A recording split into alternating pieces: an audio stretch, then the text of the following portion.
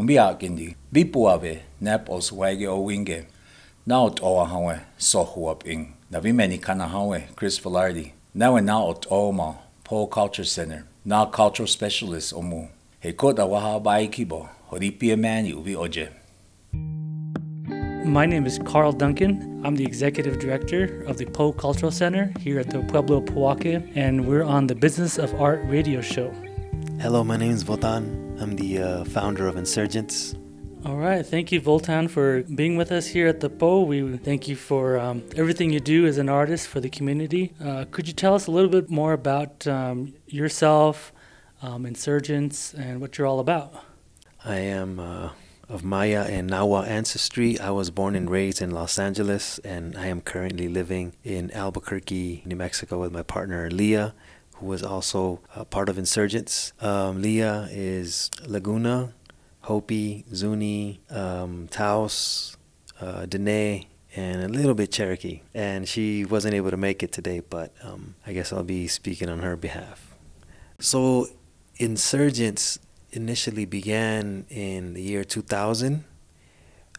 Before Leah and I got together and met, I was part of a graffiti crew, but also a movement in Los Angeles to represent indigenous people from a different perspective, different than what we've been taught in schools. NSRGNTS, the name actually came from the Zapatista uprising that took place in 1994 in southern Mexico. I don't know if some of you folks out there might not be aware of that, but you can look that up. In 1994, there was a law that was going to go into effect. Actually, a treaty, the NAFTA, North American Free Trade Agreement, where the U.S., Canada, and Mexico were going to allow for free trade to occur within those three countries. But during that treaty signing and it going into effect in 1994, there was an uprising that took place in Chiapas, the southernmost state of Mexico, by different Maya communities that came together. The reason they rose up against NAFTA was because the treaty basically forced the Mexican Constitution to change to where they had to change one of their articles. I think it was Article 27 that indicated that the land belonged to the people that worked the land, but because of NAFTA, it had to change to the land now belongs to those who have a title or a deed of the land, right? So the Zapatistas, who are of Mayan heritage, their lands were being threatened because NAFTA was going to allow for corporations to come in and take the natural resources of their communities and the Lacandona jungle. So anyways, they rose up in arms against that, and we were inspired by that because they were a different type of revolution from the revolutions that we've heard of in the past, where it's a socialist influence. This one was an indigenous revolution. So it was completely different, where they truly believe that the land should not be harmed or exploited in that manner, unlike other revolutions in the past where, less people were benefiting, but then when revolutions took place, now more people were benefiting from the exploitation of the land. A lot of times through history, Native people, indigenous people, they have to fight for, their existence, their survival, their livelihood. And a lot of times it takes, artists to remind us of that. And I know you all with your artwork in communities and about different topics really, bring up these topics and subjects that people need to be aware of. So thank you for everything you've done as far as bringing attention and supporting, these issues that really do help people in their own communities.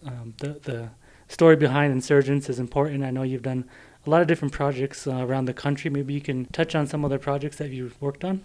Yeah, I mean, the ones that have had the greatest and latest impact is usually the murals that we've painted. We've painted probably, I'd say, about 35 within the last 5 years. What's crazy about it is the impact that, these murals have in communities.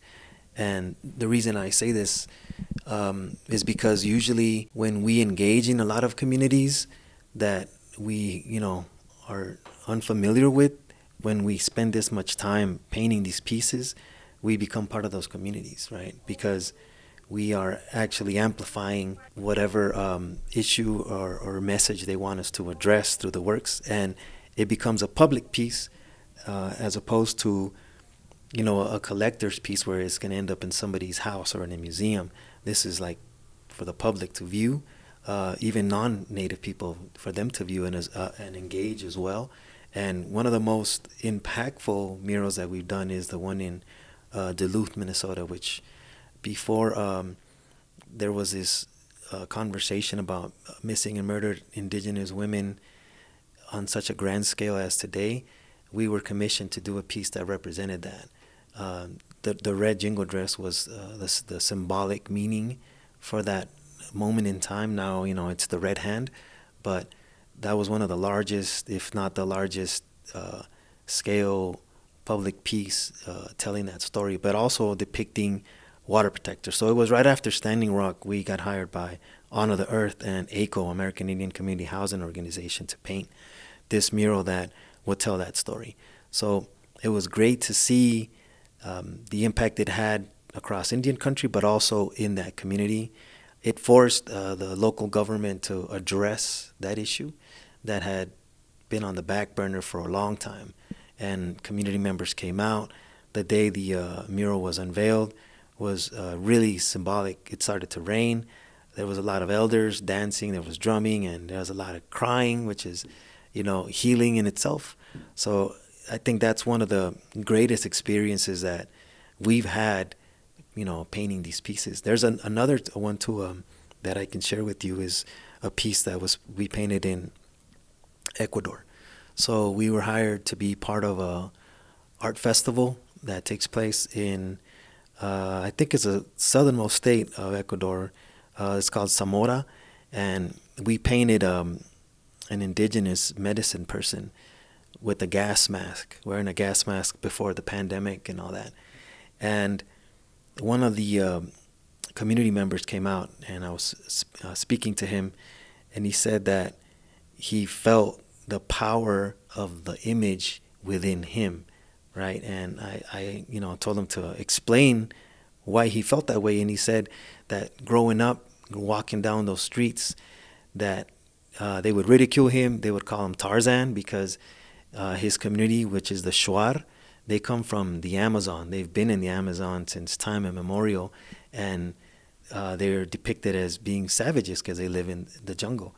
And he said that because of that piece, he felt that he could walk with pride, because now a person that came outside of Ecuador, outside of the Amazon, to basically paint an image of an indigenous person with dignity, basically contradicts all the stereotypes that those indigenous peoples have, you know, been suffering for generations. So even though it's a small town in, you know, it's one piece, but I think just the fact that we were able to do something like that makes us also feel empowered that we do have a voice, right? We see billboards, imagery that does not reflect our communities, but yet through art we're able to do that.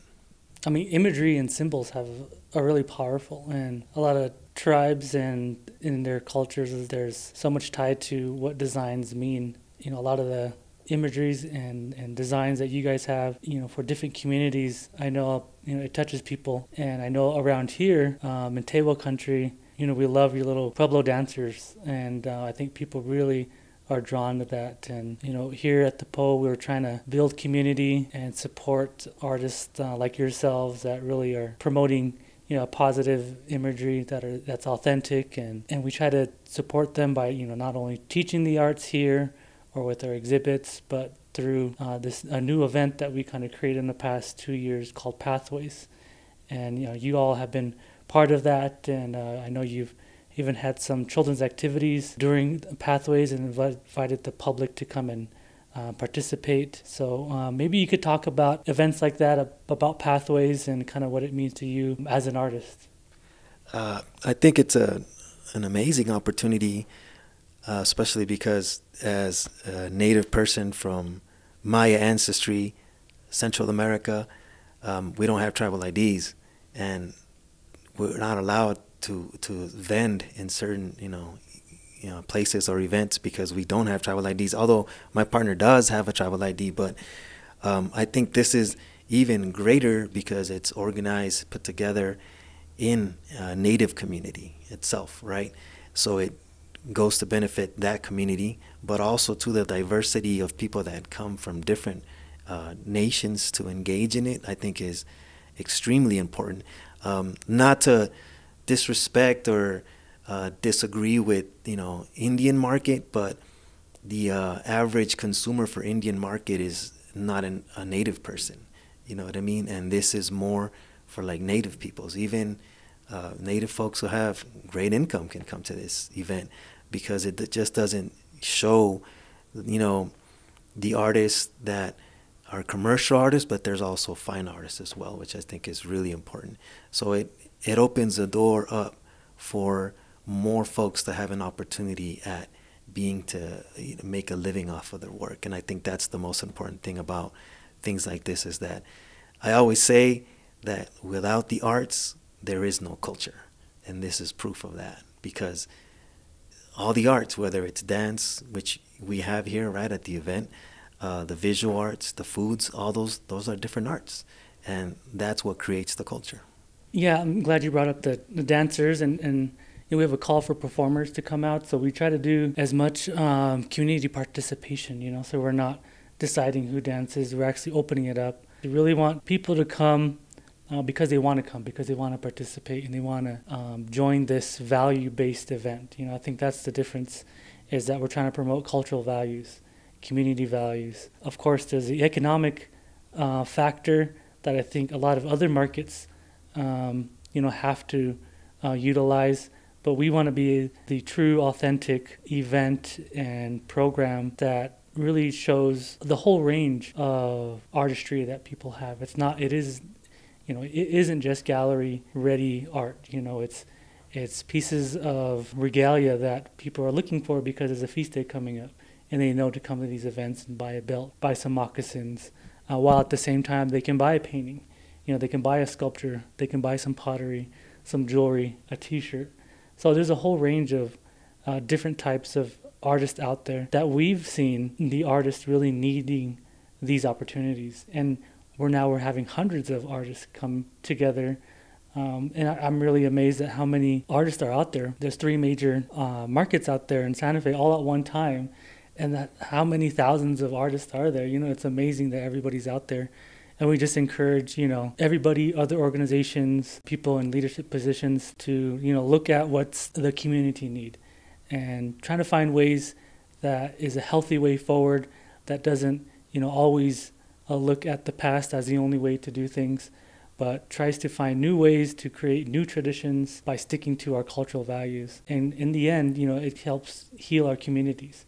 If we have these opportunities, if we have these avenues for artists, whether they're dancing or singing or creating films, that they're able to have a place that feels good, a venue that really does appreciate, doesn't stereotype or try to make money off of them, but it's actually for them and for them to be highlighted. That's, I feel like, what Pathways is about, and artists like you all, are about the same thing.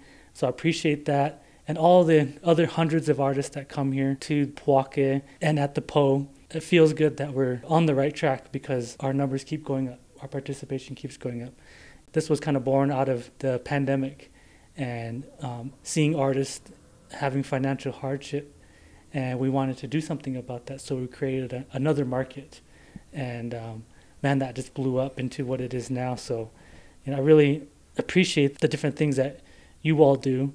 Do you have any thoughts or suggestions for other artists, maybe upcoming artists, on how to continue practicing their work, maybe who's struggling, or some artists who, be wondering if art's something that is worthwhile to move into? Yeah, definitely. I think one of the most important things is, how committed you are to the work that you do. Like if you love what you do and you're willing to do it, even if it's not popular at the time, and be able to find clever ways of successfully pulling through those moments, right? So, we base a lot of our work around 3 words that we constantly talk about, and they all start with the letter C, right? So One of them is to be creative, right? Which is, we're all born with creativity in one way or another, right? And that's part of our traditions too, is being creative. So be creative, but also be clever with your creation, right? Which allows you to be different than the next artist, right? There's always ways that you can tweak and change and, transform art, images, designs to where you'll go so far down that path that it'll become your identity, right? So be clever with your work. And then most importantly, I think, is to be content with the work that you do. Because if you're not content, then you're gonna feel like it's a dead-end job, like it's a slave labor, you know what I mean? So most importantly, I think it's the fact that if this is what you want to do, be happy doing it. Enjoy doing it. And even when it's hard to do it, enjoy doing it then too. Because that's just the reality of life. Like, it's ups and downs. That's just part of it. And you have to be able to navigate through both of those. Yeah, you're correct, man. You've been doing this for 23 years now, and it's really cool the things that you all are doing. Working with other Native organizations, supporting them, being creative, and how to, get your imagery and your message across to new groups of people while supporting those organizations' mission. Do you have any favorite artists out there that you'd like to mention that people should be aware of? Nah, no, I'm just kidding. No, there's a lot of art out that I see often. I mean, there's a huge list, and some of them I probably don't even know their names or won't say their names correctly. But I think one of the most important things that I've seen, especially in Indian country, is up and coming brands that are taking it to the next level. You know what I mean? Where they're using their traditional designs, where as before, you look at Pendleton and everybody would think that the Chief Joseph blanket, that's the staple for Indian country, and that's not, it doesn't represent every community. So it's great to be able to see that there's all these different styles, patterns, designs that don't just speak for one group of people, you know what I mean, but that are continuously changing. We just mentioned, the blankets that are produced by Pendleton, but then you have that brand from, I believe it's 8th generation, mm-hmm. Yeah, which also shows us that we can do it ourselves as well, right? Because they came up with some really amazing designs for their blankets. So that, I feel, is a very important thing. We were just talking about the pop characters, right? And how there is no native representation, right? And then there's 10, 20,000 probably characters out there.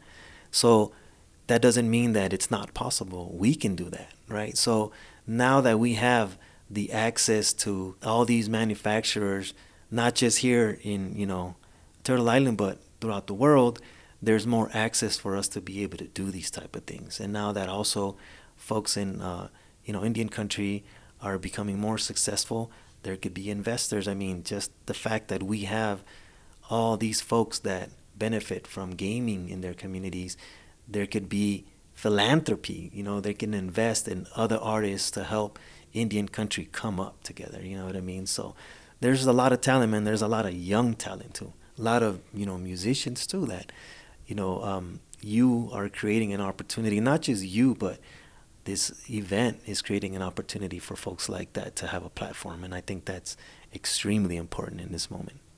I've seen a lot of artists submit their applications and they're right in there. 2 years ago was my first time I've ever shown it at a market, and I've continued to be at Pathways ever since then.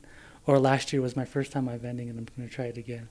I mean, that's what it's all about, trying to get people to be proud of who they are, what they do.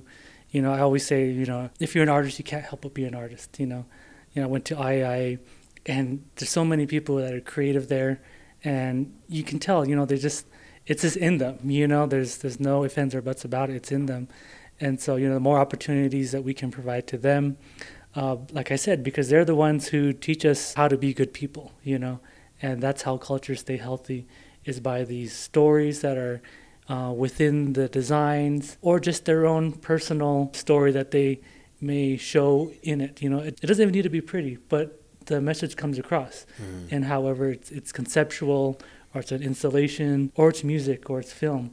You know, a lot of people are really excelling in that, and I'm really, you know, happy to see, you know, friends out there doing so much work. You know, now we have film, and everybody's really seeing that. You know, when we do our best to try to get some people at Pathways, because we really want to promote what they're doing and encourage other people to do that, get into acting, get into directing, other avenues, you know, writing, or even just farming, you know, and trying to find creative ways to be sustainable in your own community. So, you know, it's really great to see these different people out there, Native people that are really excelling.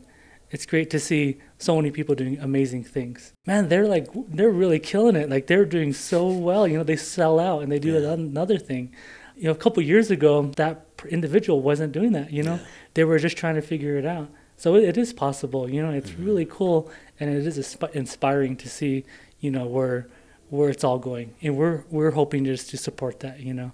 Wherever people want to go, you know, we want to just be another venue to help people. You know, thank you. Do you have anything else you want to add or say? Yeah, I mean, I think that, you know, like as a final thought, we have to realize that we have to change, right?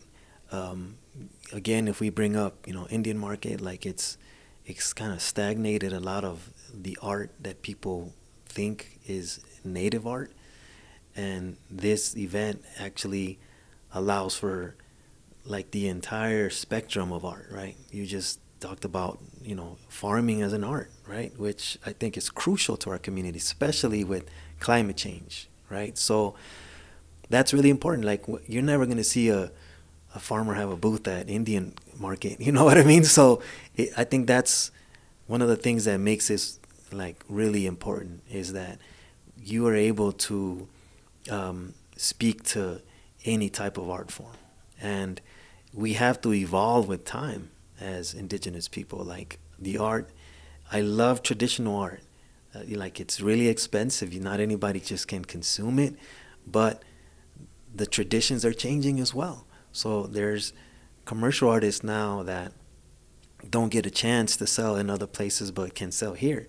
And what's really important about that is that it creates an opportunity not just for that artist, but for the next many generations to come that know and will know that there's an opportunity. Because we've been told so many times, you know, even when I went to school, when I was in college, the reason I dropped out, you know, I had a full scholarship and I was doing great. And at the end of the semester, they were like, well, we're going to have a critique. We're going to critique your art. All of your professors are going to come together and talk about your art. And they all got together and they said, we like your art. We like your technique. We like your style. But we just don't know how we would market this. Wow. Right? And I was like, dang, like I'm paying, or whoever got me that scholarship, you know what I mean? All that money to come to this school for them to tell me that there's no market for what I was doing, right? Luckily, as I was growing up at that time, I saw that there was other markets that were being created by people of color, you know, like hip hop, like gangster rap, like NWA, right? When they came out, that type of music was getting no airplay, but yet they sold millions of albums without the help of a record label. So that's proof that we can and have been doing that. And events like this are what can open the door, the floodgates, for people to come and do their art without the fear of believing if there is or there isn't a market for what they do. I agree. There's a place. Yeah, There's definitely. a place. Well, thank you. Thank you for being here with us and talking a little about yourself and Pathways, and you know, sharing some wisdom. Oh yeah, you want to let us know how we can follow you? So we have TikTok, Instagram, Facebook, Twitter. It's all under Insurgents, which is spelled without vowels, NSRGNTS. Or you can go to the website NSRGNTS.com. We don't spell insurgents with an I because we believe in the collective and not in the me or I. Great. Thank you so much. Thank you.